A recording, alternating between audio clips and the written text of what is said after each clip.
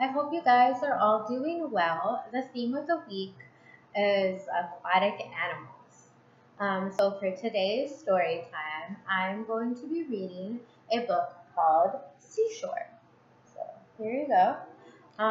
So get comfortable, find a nice spot, a nice soft spot to sit, get your wiggles out. All right, now I'm going to read Seashore by Hannah Wilson and Simone Mendez. So this book is about animals who live on the seashore, animals who live in the water, but also animals that live on the seashore that eat our aquatic animal friends. So, first one, in a rock pool. So many creatures live in rock pools along the seashore. When the tide is out, there might not be much water inside of the pool. When the tide is in, the rock pool fills up and bright anemones uncurl their tentacles. So let's see what we have here. We have a starfish, like my earrings. We have a closed anemone, so it's closed up tight because there's no water in there. We have some cool creatures hanging along the rocks. Not sure what those are yet. And we have a seashell with a little friend inside. Let's see. We have a few questions. Who lives inside the shell? How does an anemone catch its dinner? And which creatures cling to the rocks? Let's find out. So, a hermit crab lives inside the empty shell of a snail. The hard shell protects the crab's soft body. So we have our little hermit crab friend right there. The anemone sticks out its poisonous tentacles to sting tiny creatures and push them towards its mouth. And limpets, barnacles, and mussels grow shells and attach themselves to the rocks. So this is a submerged rock pool. Now we have our creatures down here. The anemone is open, so you can see their tentacles. You have a little fish. It's called a blenny. Right here, these are called limpets. These are barnacles, and these are some mussels. Let's see the next page.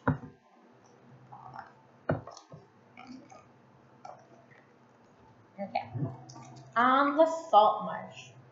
So when the sea floods the land, salty marshes can form. Thick with rushes and weeds, they are home to many different birds, including flamingos. And our flamingos eat on a little underwater friend. So let's find out. This is a flamingo chick. They are gray. These are some big adult flamingos. How does a flamingo keep warm? Why are flamingos pink? And which animals live in salt marshes? Let's find out. A flamingo stands on one leg to keep warm and dry and to rest. Flamingos are pink because they eat so many pink shrimp. So our little water friend is the shrimp, and that's what our flamingos eat, and that is why they are pink. Tiny little shrimps down here. And in addition to birds, insects, and snakes hide among the watery plants of the salt marsh. So we have some other birds. So a green-winged teal, it's a little duck. We have a dragonfly, and we have a Gulf water snake. A snowy seashore. In the coldest parts of the world, animals live by the sea to hunt for food in its icy waters. Thick layers of fat, fur, and feathers keep the animals warm. So we have some walruses. This is a male walrus called a bull, and this is a female walrus and her pup, it's a little baby. And we have our friend over here, the polar bear. So why does a polar bear live on the ice? Which animals have tusks like an elephant and whiskers like a cat? And how do penguins splash into the seas? So a polar bear lives on the ice so that it can hunt for seals. It can hunt seals for food. So here's a polar bear about to jump on the seal. Walruses have tusks, we see here. A female walrus has shorter tusks. So this is a mommy and her tusks are shorter. And a baby walrus has no tusk at all because they're still growing. And penguins like to waddle and slide on their stomach and dive into the water. And all of these animals here eat things like fish, and then you have a polar bear who's eating a seal. So next page. On the beach. So when a wave washes up on the beach, it drops shells and seaweed onto the sand. The wave also leaves behind tiny creatures for crabs and wading birds to eat. We have a cool sand castle, my favorite thing to build when I'm at the beach. We have some hungry seagulls. We have a crab, you can see that there. And we have a hidden starfish hiding. So why are crabs difficult for seagulls to catch? How many legs does a starfish have? And what can you find on the beach? Let us find out. All these are awesome questions. Crabs are difficult to catch because they have hard shells. They also move side to side, which confuses the birds. A starfish usually has 5 legs. So 1, 2, 3, 4, 5. 5 legs. If a crab or a fish eats one leg of the starfish, another may grow. So pretty seashells and clumps of slimy seaweed wash up on the beach. If you see a jellyfish, don't touch it, it can sting. So things that the water washes onto the beach are shells, so a lot of cool looking shells, some seaweed, and jellyfish. Jellyfish are really cool. Okay. Salty swamps. So in hot parts of the world, salty swamps called mangrove swamps meet the sea. They fill with plants and trees that are home to fish, frogs, crabs, and furry animals such as monkeys and otters. So right here we have a fishing cat. Right here is a long-tailed macaw monkey. Some more monkeys in the trees. So do monkeys swim in the sea? How does a fishing cat catch fish? And how do smooth-coated otters take care of their babies? Some monkeys swim in the sea to cool down or to hunt for fish and crabs for dinner.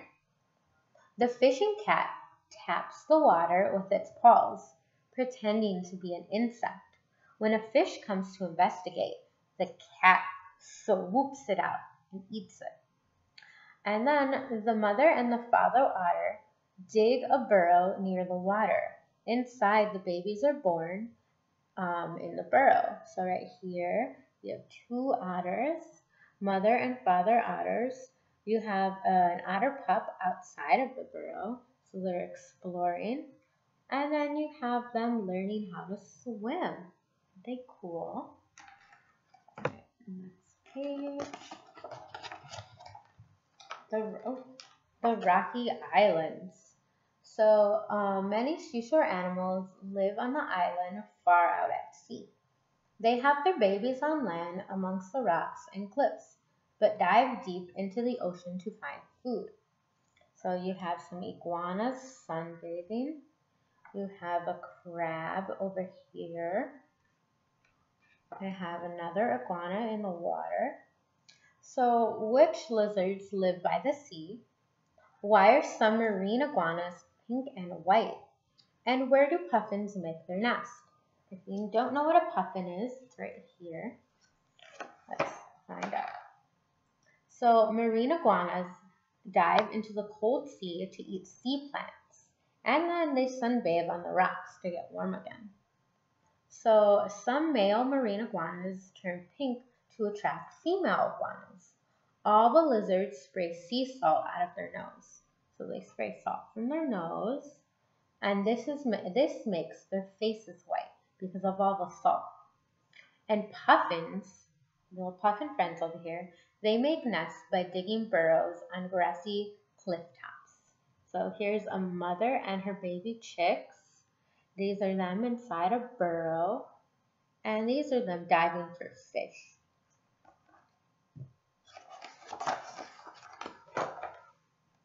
Nighttime on the beach. So the seashore can be safer for some animals at night.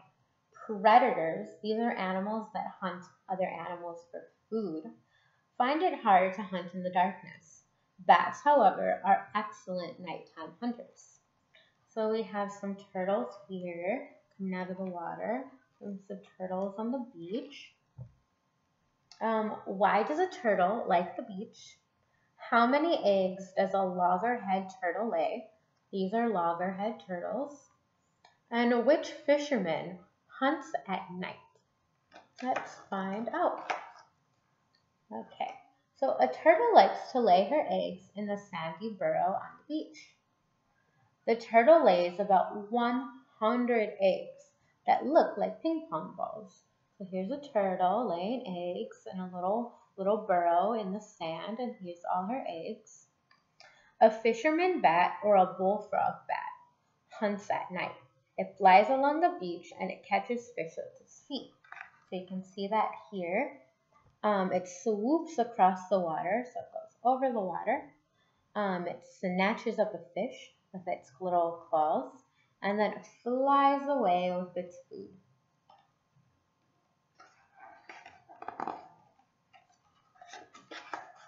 The end. I hope you guys enjoyed this story time all about seashore animals. I would love to know what your favorite seashore animal is. So if you had a favorite animal that we talked about in the book, go ahead and draw a picture and then ask your mommies and daddies to take a picture of it and post it in the comments below. So here's mine. I drew a starfish, one of my favorite animals, and then I drew a jellyfish. So go ahead and draw your favorite sea animals, seashore animals, and then ask your mommies and daddies to take a picture and post it in the comments below. I would love to see all your beautiful artwork. Bye!